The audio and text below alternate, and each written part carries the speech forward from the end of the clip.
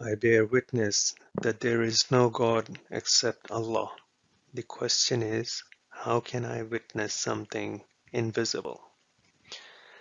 Assalamu alaikum. My name is Atif-Dost.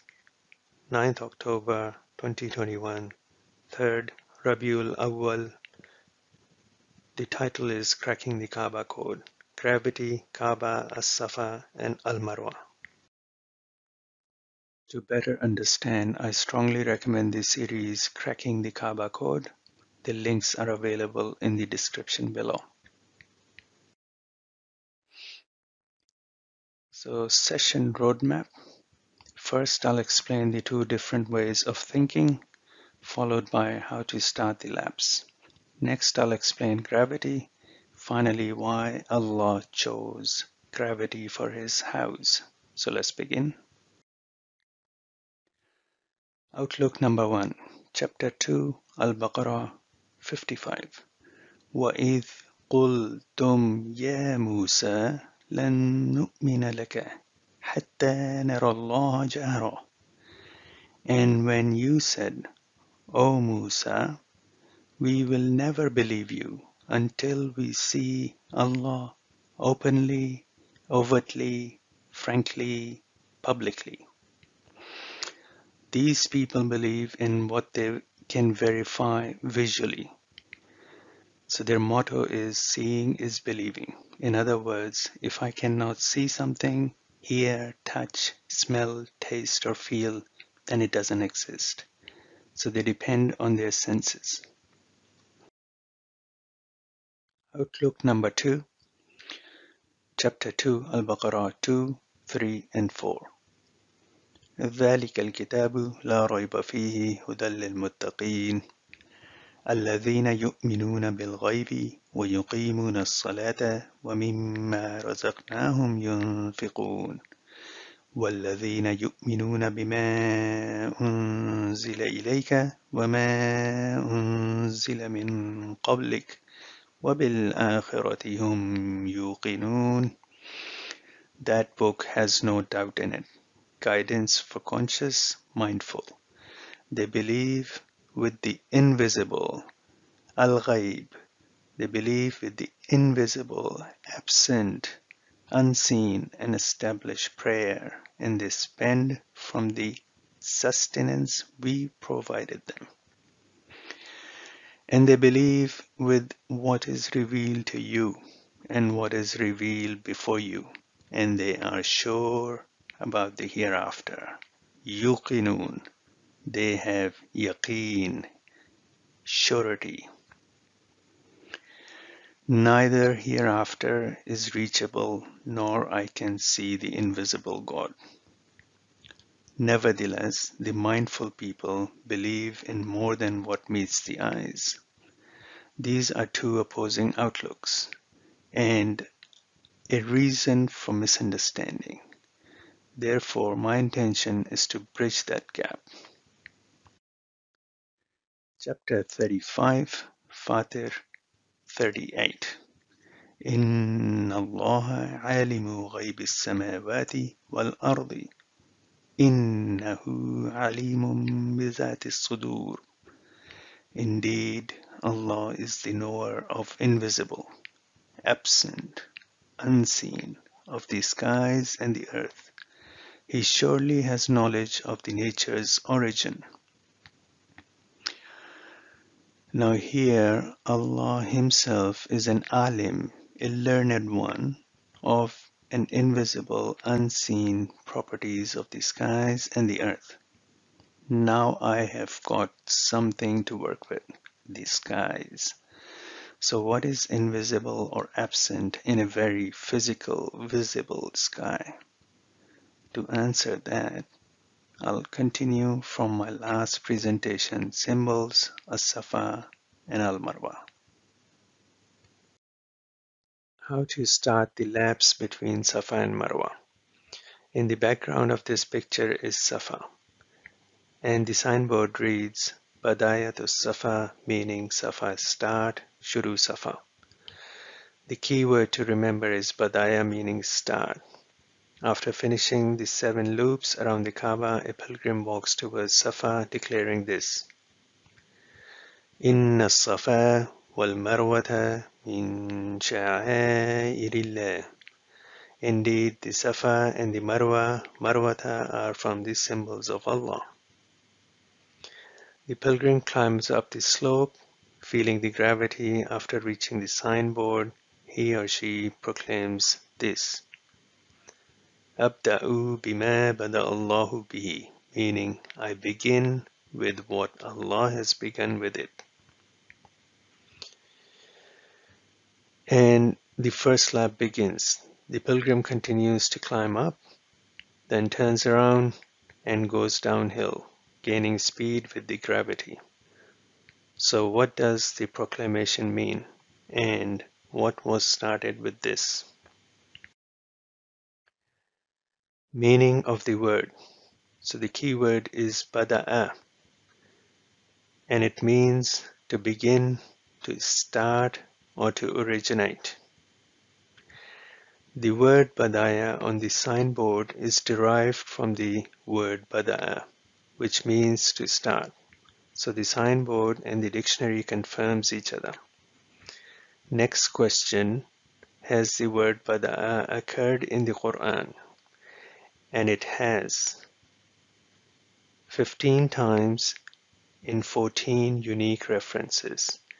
In over 70% of the references, the word start occurred with the word repeat. So what was started and still repeating? Here is a sample from the 14 references you just saw.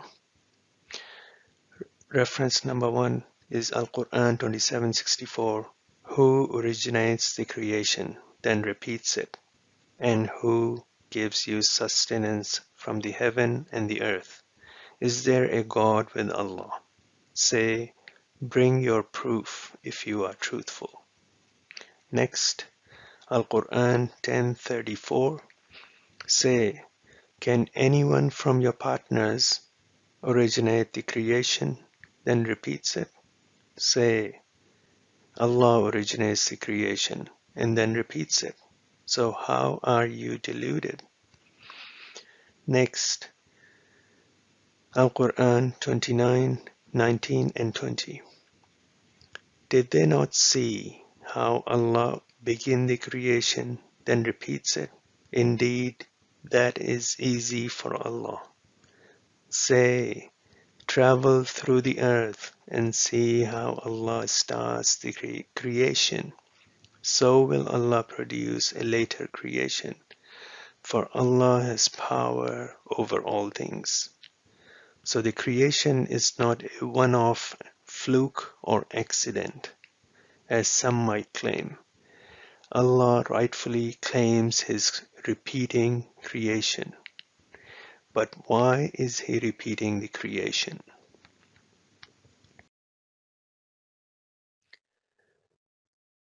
Chapter 10, Yunus 4. إليه مرجعكم جميعا وعد الله حقا إنه يبدأ الخلق ثم يعيده ليجزي الذين آمنوا وعملوا الصالحات بالقسط والذين كفروا لهم شراب من حميم وعذاب أليم بما كانوا يكفرون. To Him is your return, all of you. Promise of Allah is true. Surely He starts the creation, then He will repeat it, so that He may justly reward those who believe and corrected the deeds with installments.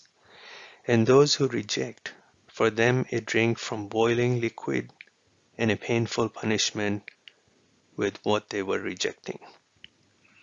Point number 1, to reward the good and the bad. That's the purpose of repeating, to show you the repetition in your life. So rest assured, it will be repeated again. You will come back to life. Just saying I believe is not enough. It must be followed by the corrections of the deeds, meaning continuous improvement. How did Allah begin the creation? Chapter 21, Al-Anbiya 104.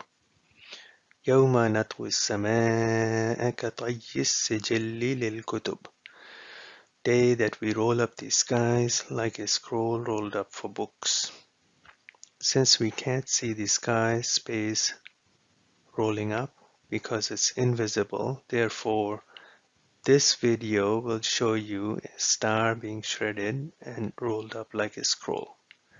Once you understand this, then we'll continue with this verse and explain how a star or our sun was created. So let's watch it.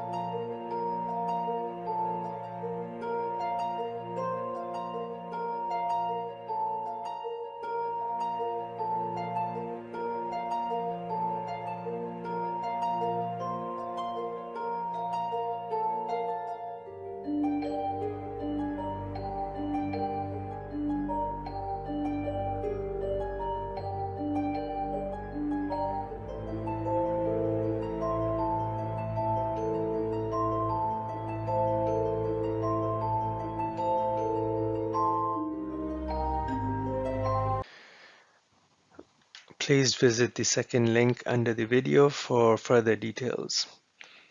Now we'll continue where we left off, the same verse, and the verse explains the first creation. So let's continue. كما بدأنا أول خلق نعيده. Just like that spinning, we began the first creation. We repeat it. Here is an example by NASA how our sun was formed. The sun and the rest of the solar system formed from a giant rotating cloud of gas and dust called a solar nebula about 4.5 billion years ago. As the nebula collapsed because of its overwhelming gravity, it spun faster and flattened into a disk. Most of the material was pulled towards the center to form our sun, which accounts for 99.8% of the mass of the entire solar system. Further continues, وَعْدًا عَلَيْنَا إِنَّا كُنَّا فَاعِلِينَ. A promise binding upon us. We are doing it.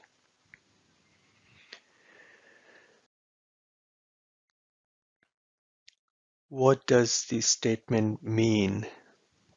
So in the light of the evidence, it is fair to say, I begin with the gravity because Allah started the creation with it. In Arabic, أَبْدَأُوا بِمَا بَدَأَ اللَّهُ بِهِ. So that's the meaning of this statement. So what is gravity? The story began with a gentleman named Isaac Newton. Now we know him as Sir Isaac Newton, over 300 years ago. He produced Newton's law of gravity to calculate the gravitational pull between the masses of two bodies. Because the Newtonian law was so accurate in calculating the gravity, the scientists used it to calculate the gravity in the solar system, to predict precisely when Mercury should appear on the face of the Sun. However, the problem was every time their prediction was slightly wrong by 43 arc seconds. So the calculation on the piece of paper did not match the observation. Being imaginative, a mathematician and an astronomer thought there must be something disturbing Mercury's orbit, and he called that something planet Vulcan. And if you Google it, is planet Vulcan real? The answer comes, Vulcan is a small hypothetical planet that was proposed to exist in an orbit between Mercury and the Sun. A mathematician hypothesized that peculiarities in Mercury's orbit were the result of another planet, which he named Vulcan. So the planet Vulcan didn't exist. Finally, they questioned Isaac Newton. In 1915, Albert Einstein's theory knocked out the law, the theory of general relativity. Einstein predicted that celestial bodies does not exist in vacuum, emptiness of space, although invisible, yet he was able to claim. Why? Because through his equation, he was able to account for those missing 43 arc seconds. How did Einstein do that? He imagined the invisible space as a fabric called space-time. On it sits the sun, the moon, and the planets, bending and curving it. So he believed his imagination and pursued it, and finally produced the theory of general relativity. Hence the saying, imagination is more important than knowledge. So which curve was he talking about? This is the curve as shown in this simulation. In the center is the sun and is bending the space around it.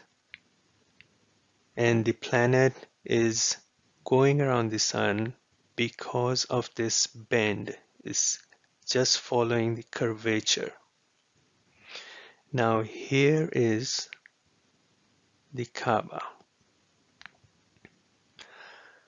During the flooding of 1941, this particular picture is important because it exposes the valley around the Kaaba, depicting the gravity well.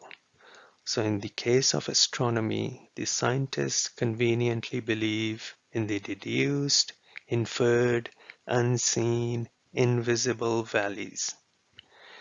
And when it's inconvenient, in the case of God, they say, show us the evidence.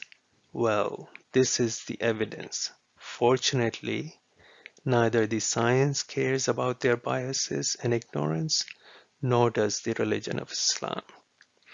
If you ask me, this is where the gravity helps you cross that barrier of physical skies into an invisible realm of the skies. And it was all made possible due to our capacity to gain knowledge. With the help of knowledge, we can see or witness things that are invisible or absent. Similarly, believers infer or deduce the existence of an unseen God by discovering advanced concepts of gravity and astronomy at work in his house. This is the reason gravity is chosen as the primary fixture in the house of Allah. Why Allah chose gravity for His house? Still don't believe me? Have you noticed anything odd in this picture? The door of the Kaaba is mounted 7 feet above the ground. Why? Because of the valley around the Kaaba depicting the sun's gravity well. Hence the water, when it rains, flows toward the center, deep end of the gravity well.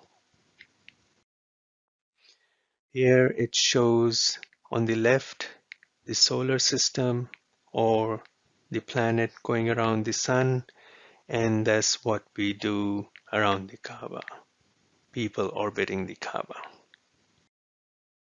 Since I have compared the solar system with the Kaaba in my previous slide, a valid question is Kaaba also a symbol? Chapter 2, Al-Baqarah 198.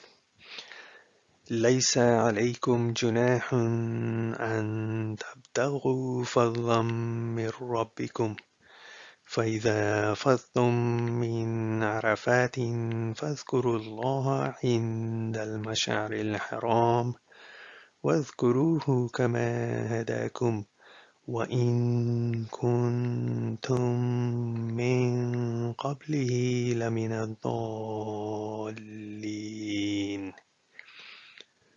There is no blame on you for seeking the bounty of your Lord.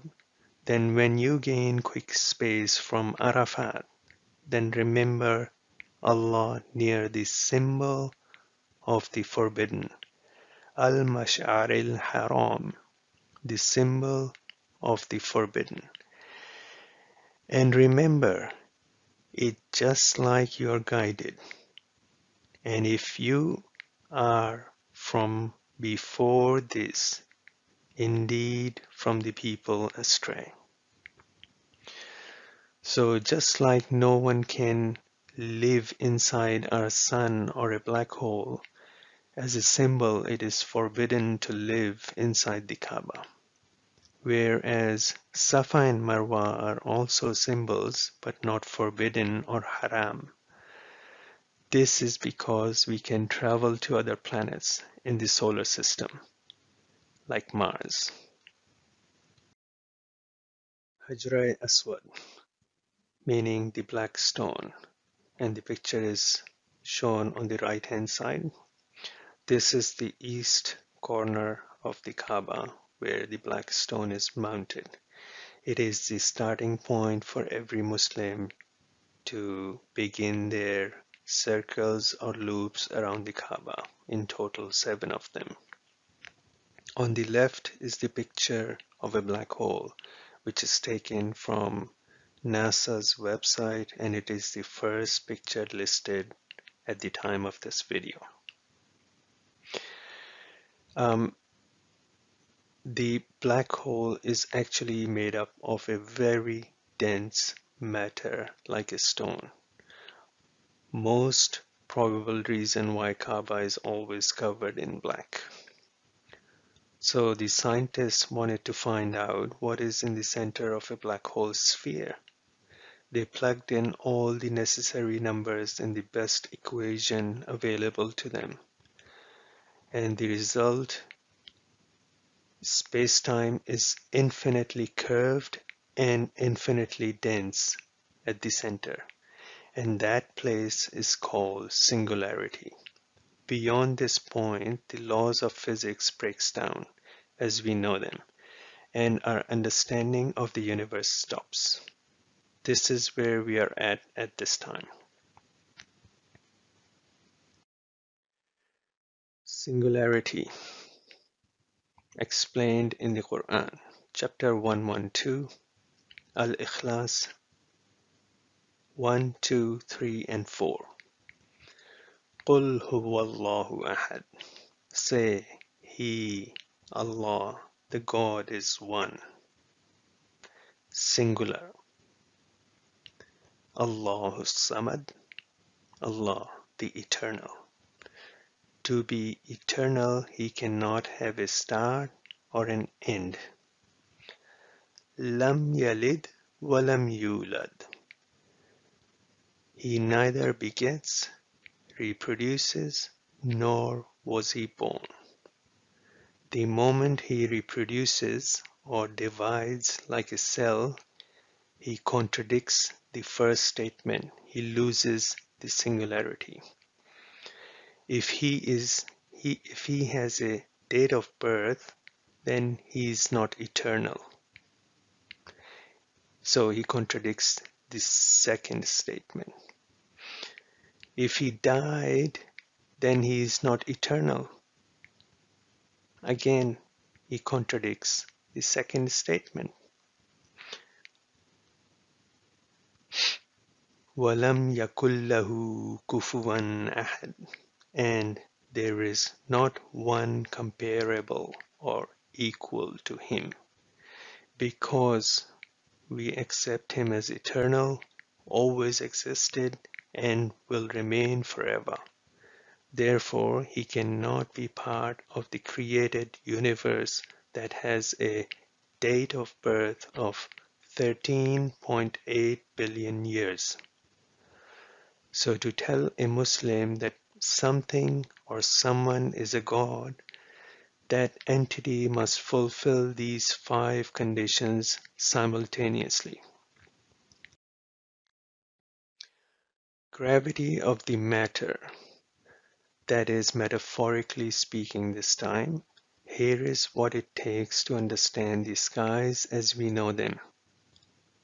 And this is not an exhaustive list. Point number 1, research spanning thousands of years. Research that consumed not just human lives, but many human generations and nations. Point 3, trillions of dollars spent just on astronomy, sending probes to the farthest edges of the solar system like Voyager 1 and Voyager 2, using many types of the telescopic technologies, the International Space Station and the Hubble telescope, and countless satellites. Collective effort of nations like Japan, Soviet Union, Russia, China, Europe, Canada, Australia, and the US. This is how we got this far. But the problem is Beit al-Jawza or Ibt al-Jawza or Yad al-Jawza. What is that? Explained in a tweet from a leading North American astrophysicist, Neil deGrasse Tyson. Betelgeuse is the star's common name, Arabic for armpit of the Great One. Its catalog name is Alpha Orionis. Here is the important part. 2/3 of all stars in the night sky with names have Arabic names, a homage to their stellar navigational skills 1,000 years ago, during the golden age of Islam.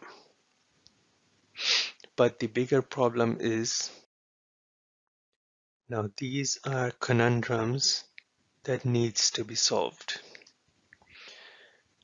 Number 1, how did the Muslims acquire the detailed knowledge of the solar system, the gravity assist maneuver, the invisible gravity well, and the black hole? How did Prophet Muhammad, peace be upon him, in just 23 years of prophetic life, has produced the accurate and expert knowledge to match the cumulative and collective understanding of astronomy of the 21st century, without the help of technology, collective wealth, and efforts of the richest nations on the planet? Therefore, Michael Hart wrote a book, The 100, a ranking of the most influential persons in the history. and he places Prophet Muhammad on top. Isaac Newton cuts it to the second position, but there is a correction. Historically and traditionally speaking, it was Prophet Ibrahim and Prophet Ismail, peace be upon them both, built the Kaaba. Historically speaking, just 1,000 years ago, Muslims named 66% of the stars. However, thousands of years prior to that, our ancestors knew about the details of the solar system, the black hole, and the gravity assist maneuver. Our ancestors figured out the solar system, black hole, gravity assist maneuver, and the gravity well first, and named the stars later. Does it make sense? The reason I'm telling you all these historical facts is because there is no reasonable explanation except La ilaha illallah. There is no God except Allah.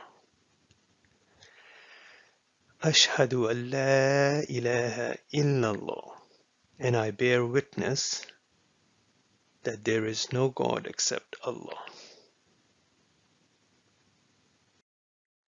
Chapter 41, Fussilat 53 and 54.